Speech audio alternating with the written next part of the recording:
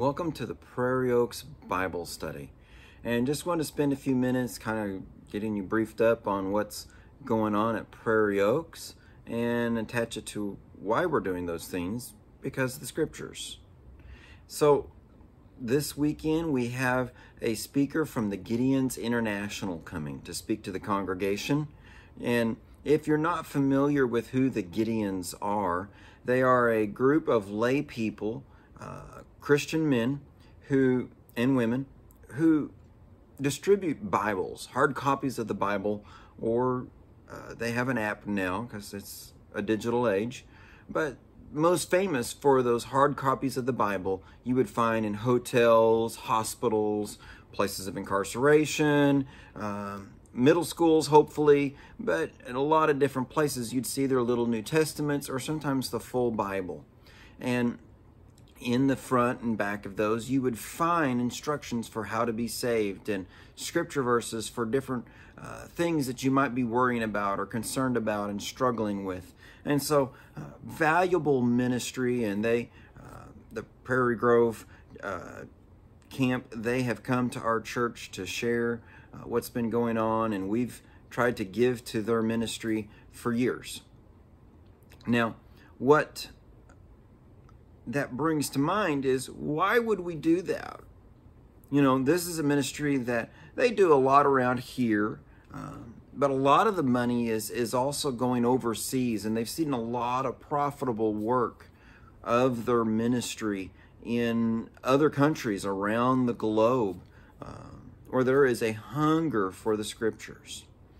And so just because it seems like in this country there's a proliferation of Bibles but no appetite for the scriptures, there's in other parts of the world that there is a tremendous appetite for scriptures, but there is a lack of copies of the Bible. And so they're trying to meet those needs. And so that's one reason we have them come. But also I think it helps us to have a reminder of why it's important that we have our Bibles. Christianity changed and flourished with the invention of the printing press. It changed in that it became more individualized, as people could read the Bible for themselves and see if what they were hearing in the church matched the scriptures. And you can imagine that had tremendous importance as people wrestled with what God actually said, hearing from the Holy Spirit. And that goes into what we started doing on Wednesday nights. This is last Wednesday. We started a new way of going through our Wednesday Bible study. We're finished with the book of Revelation, and we're moving into the Gospel of John, written by the same apostle. And what we're doing is we're going to use a unique Bible study method to enable us to maybe hear better from the Holy Spirit as He applies these verses to our lives, to our hearts and our minds, and then share when we get together on Wednesday nights what God said Thursday through Tuesday. And so that method is known as SOAP, S-O-A-P. S for scriptures, where what does the verse say? You know, writing out the Bible verse is a great way to help reinforce and to really think through what is being said there. God told through Moses that He wanted the kings of Israel to write out the scriptures for themselves and to carry it with them and to read from it every day. But that writing it out would move it from a very passive reading, skimming, you know how sometimes we don't really read what we read, to intaking it, putting it back onto paper, and reinforcing that. Now, that's the scripture part.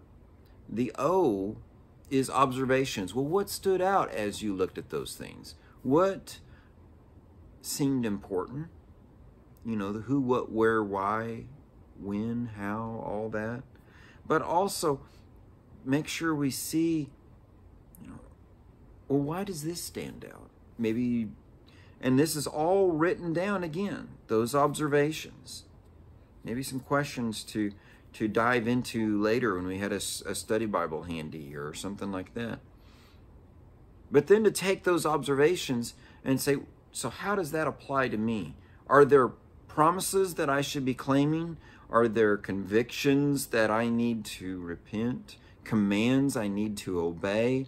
Each of those things we're looking to see, what is God saying? Because God is also saying that to me. An example to follow. And so I want you to look at that. Scriptures, the observation, the application. But if there's some things there that I see, promises to claim, commands to obey, convictions to repent of, examples to follow, then I need to pray about that with God.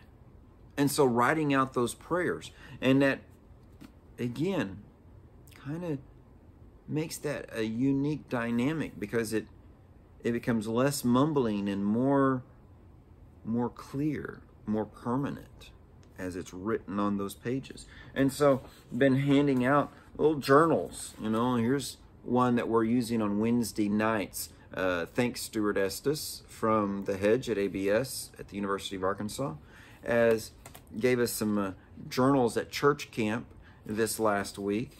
And so we were able to journal SOAP, if you can see that, SOAP on the sides there, from Genesis. And we did some of that. And then I'm going to reuse this book for John. And so I'm going to be soaping through John. But it's something I'm familiar with because I've been working on for the last a little over 2 months, I've been soaping through my daily readings from Ecclesiastes is where I was when I started it. But just kind of each day as I read, making those notes. And it doesn't happen each and every day, but I try to get it done. Because that record, again, the writing down helps reinforce those things. And I've been amazed. God immediately reinforced the practicality of this method in speaking to me. And then when Stuart and I have times to visit, we often talk about what we've been soaping, or Tanner and I, or Tanner Stewart and I. Those have been helpful. And so we're going to be taking that dynamic to our church here on a Wednesday night and seeing what God does with that. Because our first night practicing was great. Loved it. But here's the thing. I made this statement Wednesday night that, with most things that you read, once you've read it once, you don't really want to read it again. Because most things that we read are not living and powerful. But that's how the Holy Spirit chose to describe the Word of God. Hebrews 4:12. Hebrews 4:12. If you want to look at that with me. For the Word of God is living and powerful, sharper than any two-edged sword, piercing even to the division of soul and spirit, and of joints and marrow, and is a discerner of the thoughts and intents of the heart. And there is no creature hidden from his sight, but all things are naked and open to the eyes of him to whom we must give account. But when we read through the Scriptures, we see new things. The Holy Spirit brings new points to our mind, even in Scriptures that we've read many a time. This last week, as we were going through Genesis, I've read Genesis numerous times, especially the first 3 chapters of Genesis. Such a foundational passage. But in reading it, I saw new things that I hadn't really thought about before, and that really made an effort, and how everything else was to reproduce its own kind. But that's not said of man and woman, because they're made in the likeness of God. That's what they're supposed to be duplicating. And due to the fall, due to sin, we don't do a very good job of it. But Christ empowered us to make disciples, to teach them everything that He taught us, and that He would be with us. And in so doing, then we're once again commissioned to make disciples, make the image of God duplicated throughout this world, multiplied preferably. And so this is our Word of God. And it can do that because it's alive, because the Holy Spirit is alive. We can read it with dead minds and never get anything from it. But if we ask God to open our eyes that we might see the wondrous things from His law, and confident faith that He is the living and powerful God who has spoken these words, that will not go out void, but will accomplish their purpose, He told the prophets, then how can we cleanse our way? But by taking heed according to His word, that they would be a lamp unto our feet and a light unto our path. This Word of God, and it's sharp, even piercing to the soul and spirit, to reveal not only God's thoughts to us, but oftentimes to reveal even our thoughts to us, and God's thoughts about those thoughts. A discerning book to make us discerning and wise, because everything's open to Him already. But sin has blinded us, and we need His help from His Word and His Holy Spirit to help us see. And the good news is that we have a high priest to intercede for us in those weaknesses. And so I'll finish up with that last few verses of Hebrews chapter 4. Seeing then that we have a great high priest who has passed through the heavens, Jesus, the Son of God, let us hold fast our confession. For we do not have a high priest who cannot sympathize with our weaknesses, but was in all points tempted as we are, yet without sin. Let us therefore come boldly to the throne of grace, that we may obtain mercy and find grace to help in time of need. We have those times of need. And we need reminders of that promise. And it's a promise to claim that we have a high priest. And what kind of high priest? That He is able to sympathize with our weaknesses, yet without sin. The character of God to know.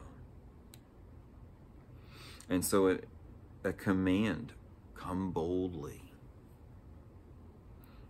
And maybe some conviction that I don't do a very good job of seeking after Him and hungering for His word. It's easy for a day to get by without doing that. And so let us respond to God's word. If you'd like to know more about the SOAP method, I'll try to have some notes available on our website to see how to do that more. There's some really good resources if you just Google SOAP Bible study. If you want to know more about how to help the Gideons, such a good ministry, Gideons.org. It'll help you get in touch with a local chapter known as camps, and to see how to help them in their mission to spread the Word of God. Because it is the breathed out Word of God that we need to know. Thank you for joining us. God bless. We'll see you next time.